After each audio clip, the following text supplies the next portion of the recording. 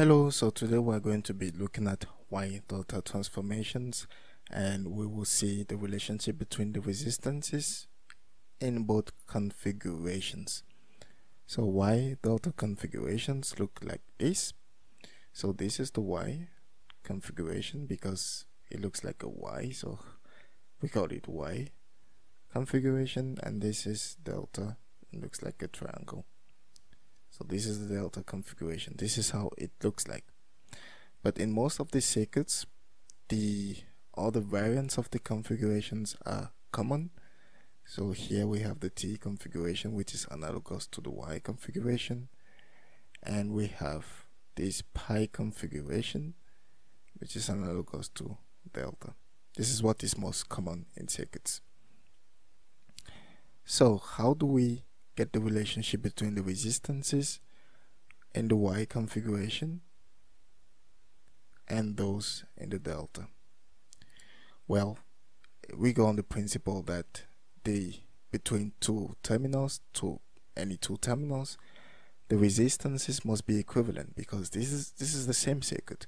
We're not changing anything, we're maintaining the same circuit, so we have to get equivalence resistance between the two transformations. So between A and C, the resistance should be the same both in the Y and delta configuration. So here in the Y configuration, the resistance between A and C, we have this R1 in series with R3. R2 is a floating terminal, so it's not connected to these R1 and R3, so the resistance will just be R3 plus R1. But here, the resistance between A and C, you see we have a resistor RB in parallel with RC, which is in series with RA. So this is what the terminal AC sees, this whole resistance. So we have RB in parallel with RA, which is in series with RC. So this is equivalent to RB times RA plus RC over the sum of all the resistances. And so these two must be equivalent, so R1 plus R3 should be equal to RB RA plus RC over RA plus RB plus RC. And so if we expand this, we are going to get R1 plus R3 should be equal to RA RB plus RC RB over the sum of all the resistances. So we can call this maybe equation 1. So if we do the same analysis across terminal AB and terminal AC for both circuits, we're going to come up with the equivalent relationships. For terminal AB, for example, we have R1 in series with R2.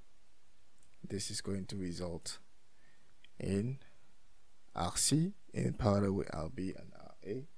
So this gives me RA RC plus RB RC over the sum of all the resistances. So this gives me my second equation, and I also have between B and C, so I have R2 in series with R3, so R2 in series with R3, and this should give me same thing. We have the sum of resistances down there, and the two resistances in parallel are RC and RB. So RC and RB and RA. So RB plus RA RC. Okay, so this gives me my third relation.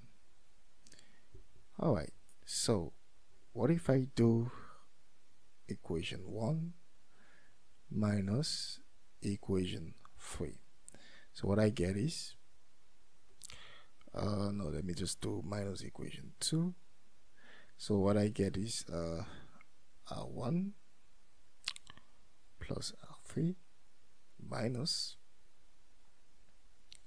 R1 plus R2, and this gives me RA RB plus RC RB minus, so I'm going to take this, this gives me RA RC minus RB RC, since they have a common denominator, so I'm just going to divide it by RA plus RB plus RC. So this results in, this simplifies this, so I get R3 minus R2 is equal to, we have a bunch of simplifications here as well.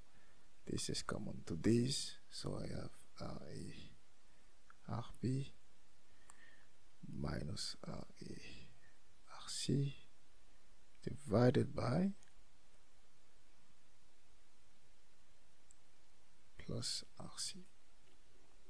Okay, so this gives me a fourth relation. I can use this fourth relation and subtract maybe the third relation, and so this will give me R3 minus R2 minus a third relation, which is R2 plus R3, and this should be equal to, they have the same denominator, so I'm just going to roll a line, put the denominator in here, and then up there I'm going to put the RA RB minus RA RC, and then minus, we have RA RB, and then minus RA RC. So here on this side of the equation we will have, no, this wouldn't simplify. R3 is going to simplify this R3, so I'm going to have 2 R2 negative 2 R2, and this will be, of course this will be cancelled by this, so we have negative 2 RA RC over RA plus RB plus RC. So in the end, since this simplifies this, we get R2 is equal to RA RC over RA plus RB plus RC. So we get the relationship between R2 and the other resistances in the delta. So similarly, if we were to derive R3 and R1 by the same methods, we're going to have R3 as RA RB over RA plus RB plus RC, and R1 as RB RC over RA plus RB plus RC. So this is how we move from Y to from delta to Y. Okay, now let's suppose we already have the expressions from Y to delta, and now we have to obtain from delta to Y. Okay, so now we are gonna say, for example, R3 divided by R1, this is going to give us RA RB divided by the sum of the resistances over RB, RC divided by the sum of the resistances. So this is going to cancel this. We also have this simplifying this, so this gives me RA over RC. So this implies RA is equal to RC over R1 times R3, for example. So if we take R3 over R2, yes, we get RA RB divided by the sum of the resistances over RA RC divided by the sum of the resistances. So this is going to simplify this as well, this. So this gives me RB over RC. So this implies RB is nothing but RC over R2 multiplied by R3. So I will place the expressions for RA and RB in R2. So this gives me R2 is equal to RA. Oh no, RA, I get RA, so let me just write it as RC multiplied by RA, which is RC, R3 over R1, and then divided by RA, so which is RC, R3 over R1 plus RB, which is R3 over R2 times RC plus RC. We can just simplify all the RCs and put this to a common denominator down there. So we're gonna have in the numerator RC, R3 divided by R1, and in the denominator we are going to have R3, R2 plus R3, R1 plus putting this to a common denominator, so R1, R2 divided by R1, R2.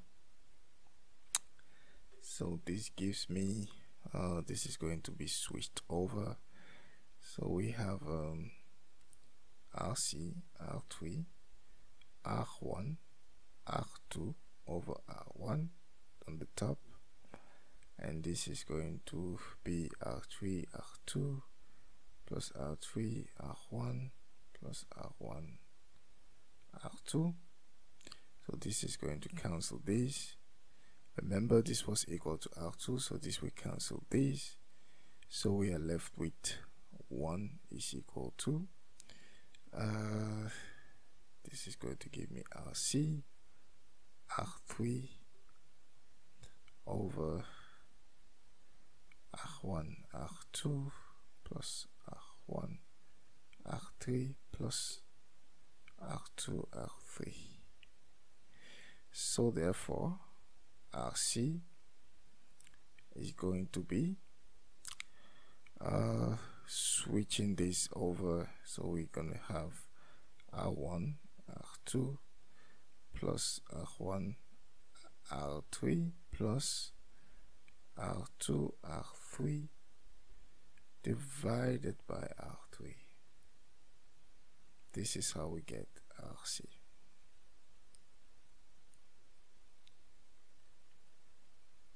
So if we do similarly for RA and RB, we get the relationships. RA is R1, R2 plus R2, R3 plus R1, R3 over R1